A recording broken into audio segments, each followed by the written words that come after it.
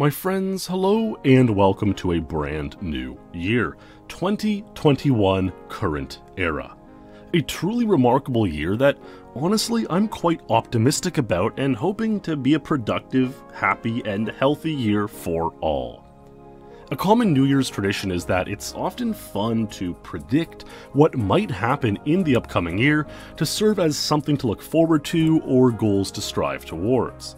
In speedrunning, it can be fun to look towards which world records might be set in the upcoming year, whether you sense someone actively pursuing a time, or just a hunch that a record is ripe for the picking.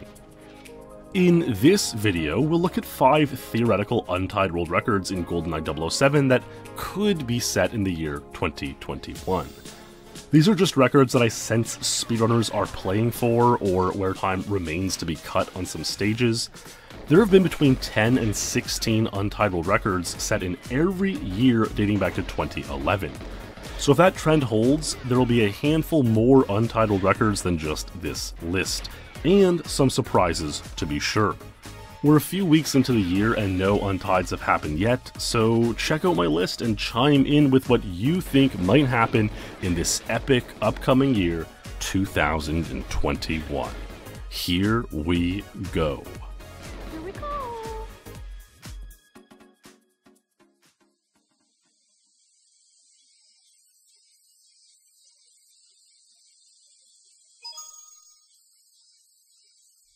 And there may be no better record to start off with than Depot Secret Agent 38 Seconds.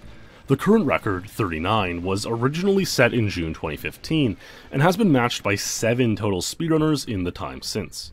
Interestingly, the 00 Agent record has been improved twice in that same time span, from 47 to 46, and then to 45. Depot 00 Agent has one additional objective compared to Secret Agent, going into this warehouse and destroying the ammo dump. And so the difference between records on Depot Secret and 00 Agent has historically been 7 seconds most of the time. The fact that the 00 Agent record is 45 suggests that 38 on Secret Agent is overdue, and perhaps it is. The focal point of any Depot Secret Agent speedrun is this area, the mainframe room, in which you must pick up a key, Objective B, while also destroying these 2 mainframes, Objective A.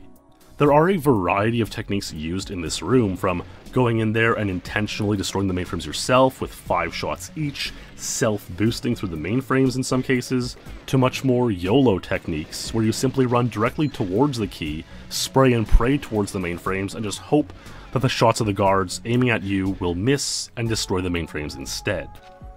Obviously, these techniques become less consistent the more YOLO the mainframe room becomes, at the trade-off of having a faster mainframe room, and thus a better shot at 38. That is, if you can ever get a completion.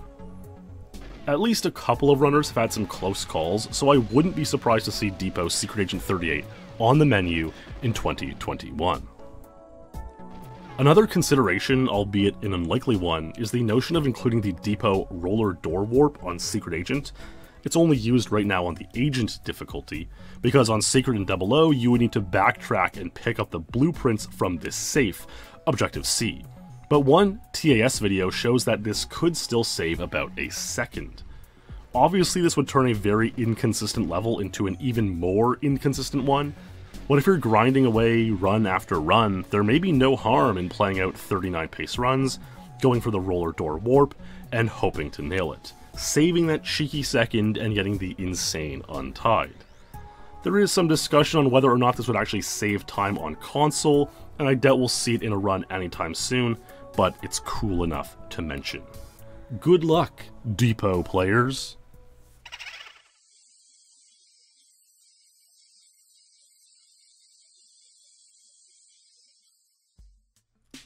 Silo 00 Agent 120 or lower may be the most overdue record of all. Silo 00 121 was set by Perfect Ace in July 2014, and has only been matched once in the years since.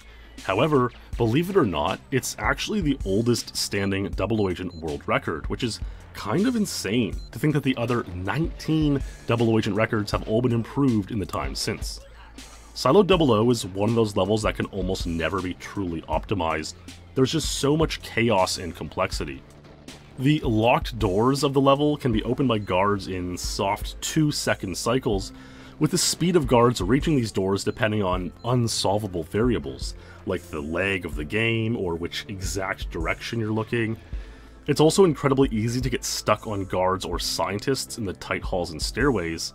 Scientists can randomly pass away if a rogue grenade goes off. It really is total mayhem. That being said, if we watch Ace's 121, we can clearly see he loses about 2 seconds at the very end, getting stuck on the fleeing General Oromov, so 119 and even lower are indeed possible. All that being said, there's something about the stage that seems to naturally repel newer players from contending. Since 2019, only 3 players have achieved a time of 124, and no new players have scored 123 or lower in that time. That's quite far away from the world record, a stark contrast when you consider just how good these players have proven to be on the other stages of GoldenEye. In any matter, could this be the year one of the new players finally break through and reach Nirvana on Silo Double Agent? Or could one of Silo's dormant experts return to the scene to notch the Untied? It's definitely out there, the glorious moment waiting to be seized by whichever speedrunner may capitalize on the opportunity.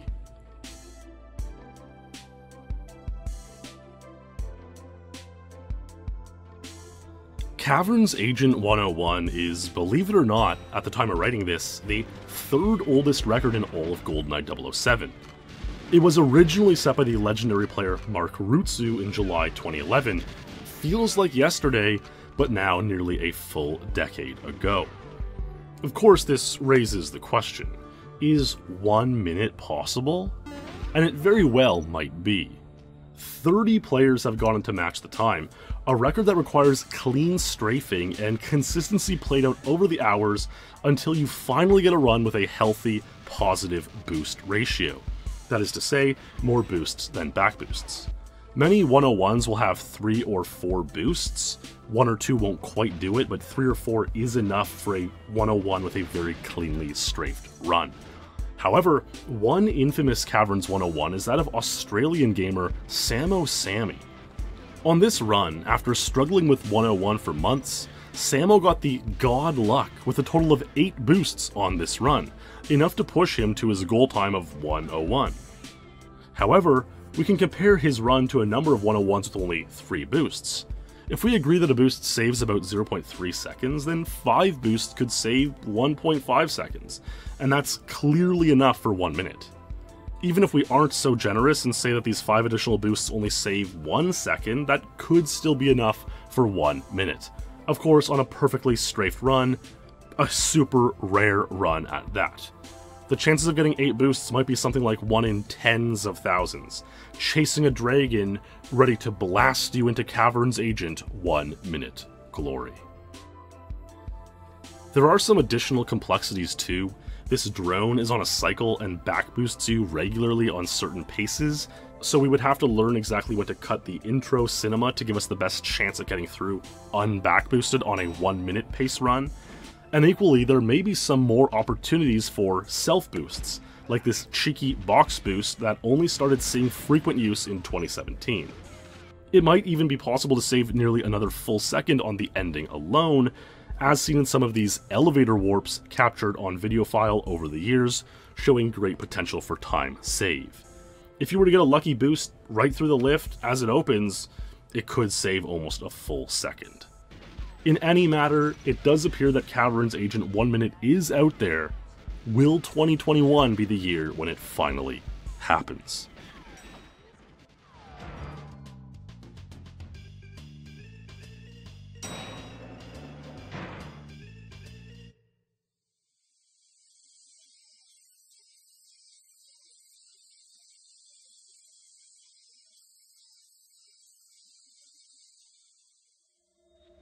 So, Train's Secret Agent 122 may happen in 2021, but if it does, it'll probably all be due to one man, Henrik Weister Norgren, the GoldenEye speedrun scientist and Train master.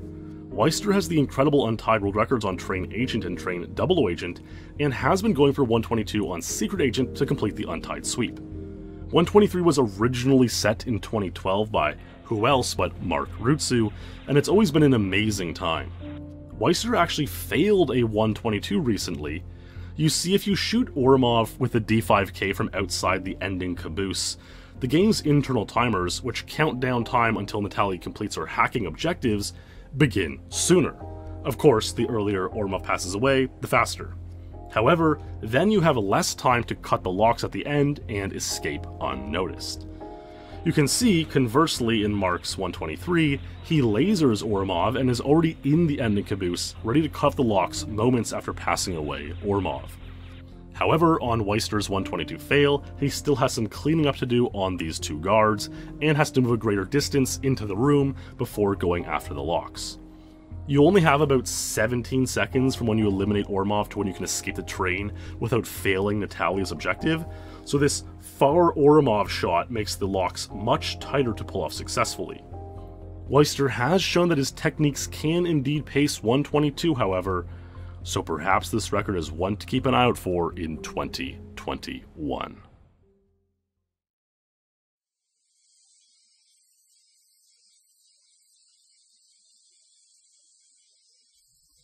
Damn Secret Agent 115. So, believe it or not, but Mark Rutsu's Damn Secret Agent 116, set in January 2011, is actually the second oldest record still standing in the game, behind only Surface 1 Agent 102. Now, I have a whole video about whether or not Surface 1 Agent 101 is possible, and honestly, I'm not really a believer in it yet, even though many other GoldenEye runners do think it's a record that will happen this year. But I'll leave that prediction to their own devices. I think Damn Secret Agent 115 is a somewhat more interesting conversation. Damn Secret Agent is a pretty straightforward stage. Destroy 4 alarms and bungee jump off the dam. Of course, Mark eked every frame imaginable out of the time to get 116, which is why the record remained untied for over 5 years, and still stands after 10. However, a couple new innovations could be pointed out. For one, rather than the traditional method of running to the dam watchtowers, opening the doors and shooting out the alarms, a new technique exists, where you can shoot at least one of the alarms from afar by breaking the glass window and continuing to fire while running straight forward, a long ways down the dam. It's uncertain just how much faster this technique is compared to the traditional method, if at all, but at least one runner has used it to achieve a personal best of 117. Furthermore, the traditional order of destroying the alarms is usually, well, 1, 2, 3, 4. However, it may be faster to do 1, 2, 4, 3, and then strafe backwards off the dam, which seems like it could possibly save a half dozen frames. At least it does save those frames in isolation of destroying this alarm and then leaving. But this is an uncertain time save since we traditionally don't do this alarm last on Secret Agent, and comparing exactly how much time this would save on a Secret Agent run would require dozens of well-played example runs worth of data. In any matter, there's still much to be sorted out on Damn Secret Agent, and in general, the strategies used on the level haven't changed much, if at all, from the 2010s or even early 2000s. Might 2021 be the year we see an improvement on the stage?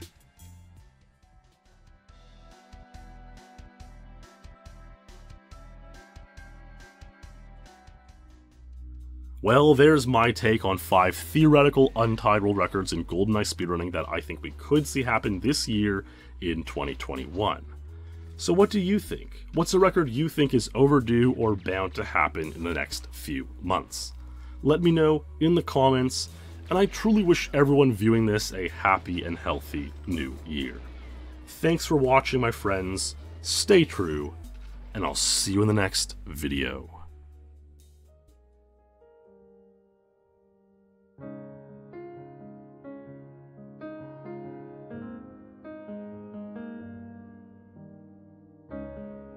Today I want to talk about a growing issue within speedrunning, which left unchecked threatens the legitimacy of every single leaderboard.